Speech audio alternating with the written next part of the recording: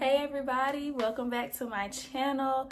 Today's video is just a natural glam bead, you know, something to go out with, but you don't want to do too much. Please remember to like, comment, subscribe, share. There will be more videos coming weekly, tutorials, all of that stuff. Last week, you know, I did this face for my Q&A, and I told y'all I will come back this week with a tutorial of this face.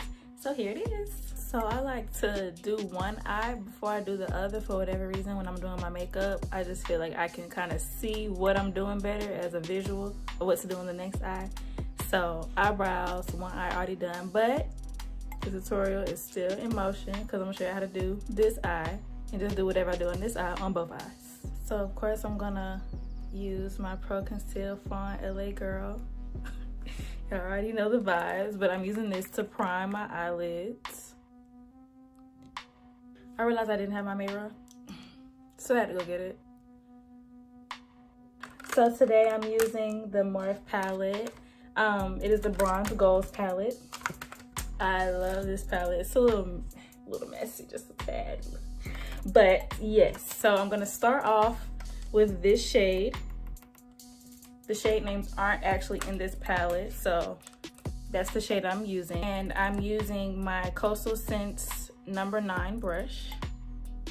And I'm going to take this and I'm just going to pack that color into my crease as my base color. Because you already know I'm cutting creases, as you can see in this eye. I'm good for cutting creases. So pack that dark brown color into the crease. So after that dark brown is nice and packed into the crease, I'm gonna take the next shade right above it, the lighter shade, and that's gonna be kind of like my transition shade in a way. I'm using the Coastal Scents 11 brush. This is when that blending comes in, y'all already know.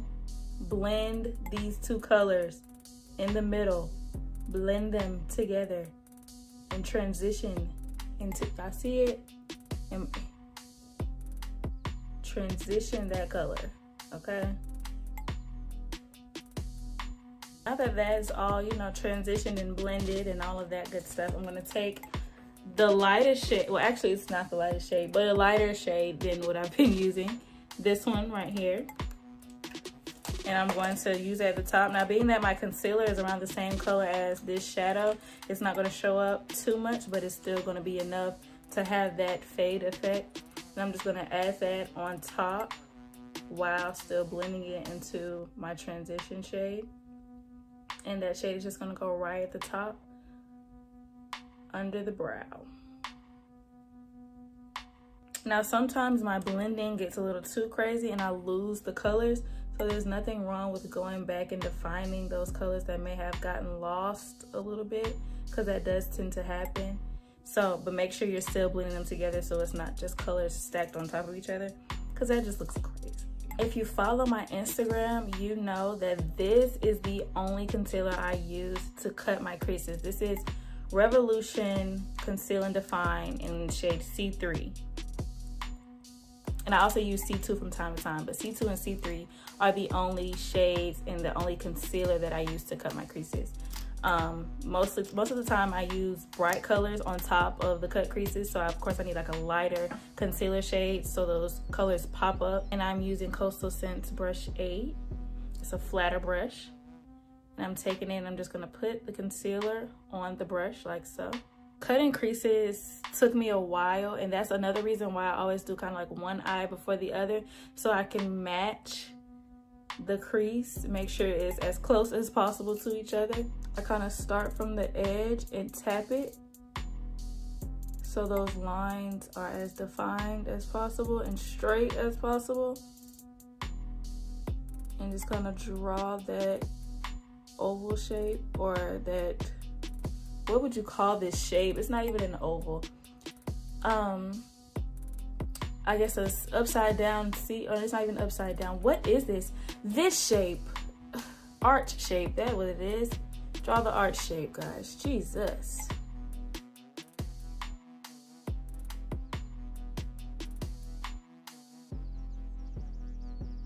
This is what the end result of the crease looks like. There's nothing really wrong with a messy crease on the outside edges, especially when you're doing like a inside fade look. But you want to make sure that the top of the crease is always as defined and as curved as possible, depending on your liking, to make sure the difference between that dark shade on the outside of the crease and whatever colors you're putting on the crease have that difference, you know what I'm saying? I'm going to take my same brush that I used for my first shade, and I'm going to put it on the outside corners on both the inside and the outside of my eyelid, fading that into the crease.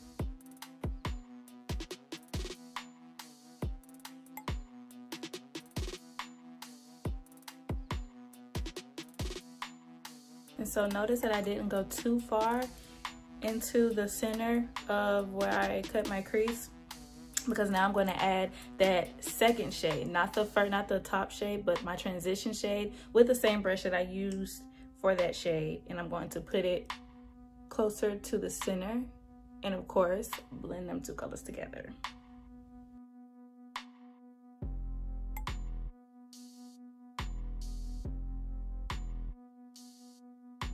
So this is what your eye looks like now. So, liner. I know I'm using my black Epic Ink Liner by NYX Cosmetics. I actually need to get some more because I'm low-key, high-key running out. So it's not gonna be as black, it's more like a gray. But we're still gonna make it work. So starting at the back corner of my eye, draw that line up, connect it, fill it in,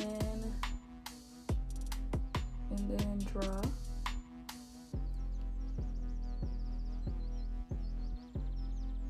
See, because I'm running out, it's not going on as smooth as I need it to, but it's still doing the job. Oh, but believe by next video I should have a new one. Because now for the lashes, these lashes that I'm wearing and using today, I love these lashes.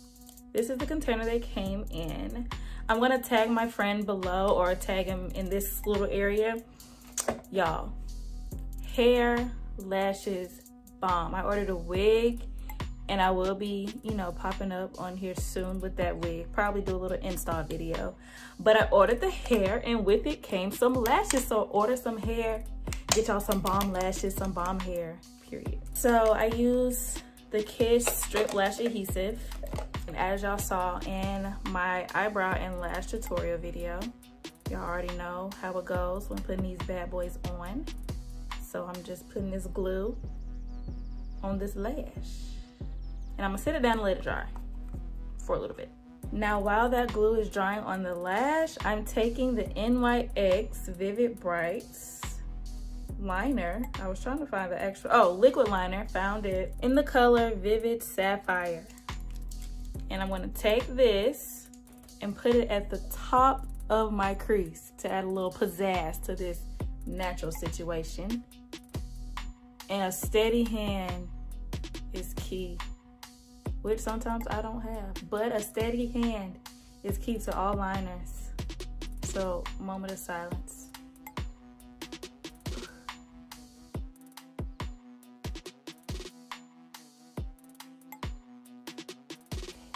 What helps me with doing liners is resting my pinky on my cheekbone and then taking my hand around it while still resting. It kind of helps me balance it a little better.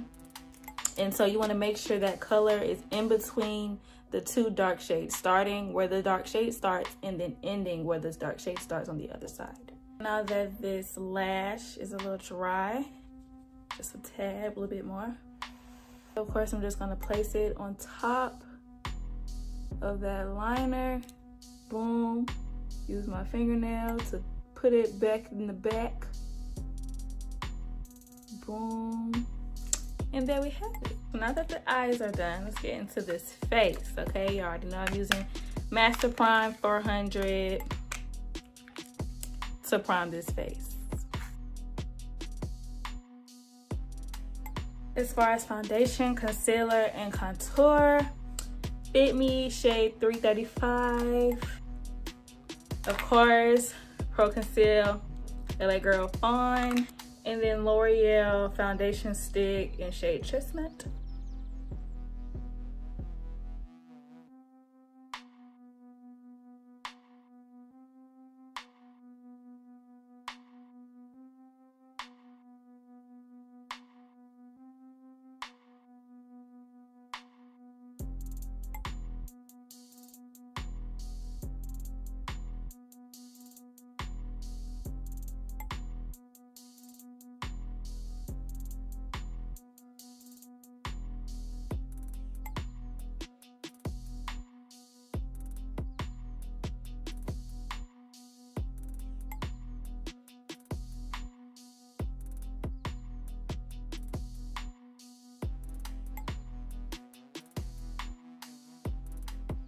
All of that I just did is probably my favorite part of doing makeup. The contour, the concealer. And now onto the baking with my Sacha Buttercup setting powder. I gotta dampen this brush up a little bit. Get a little dampen a little bit. And then press it into that skin, honey.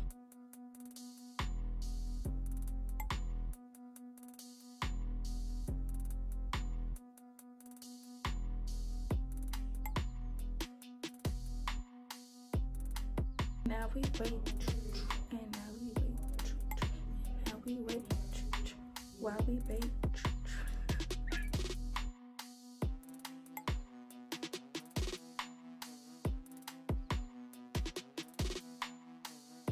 And now I'm going in with my contour palette, Fit Me Poreless powder in the shade Mocha. And I'm just gonna put that in the areas of where my contour was placed. That darker shade.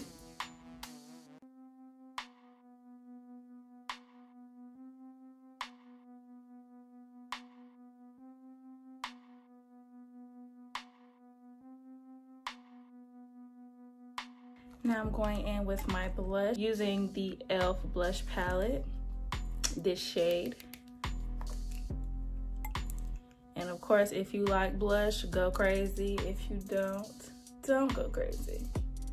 But blush definitely adds a little pop of color to the face.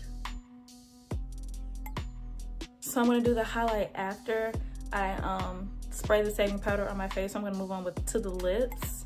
I'm using the Jordana pencil in shade Natural Toupee. Yes.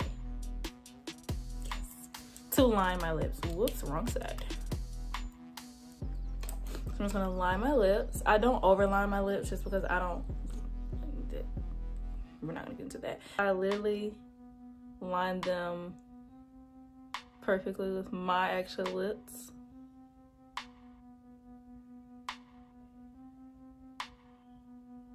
And then I'm using the NYX Cosmetics, little bullet lipsticks in shade Kind of Sexy. This has been one of my favorite lip glosses by MAC for years.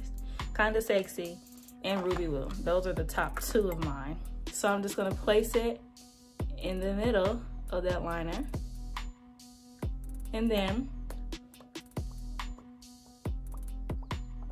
now I'm gonna spray with my matte finish NYX Setting Spray. And I wanna use my Coastal Scents highlighting brush number 5 to highlight these cheekbones and this nose and all of that. So I'm just placing that highlight. I know y'all see that highlight. Placing that highlight right there. And right there. Bottom of my nose. I don't like to do all the whole nose, all the lines and stuff. So yeah. Thank you all for watching. Stay tuned for more videos. They're about to start coming weekly now. Very excited to bring you all more content, more tutorials, more everything. Stay tuned. Come back next week.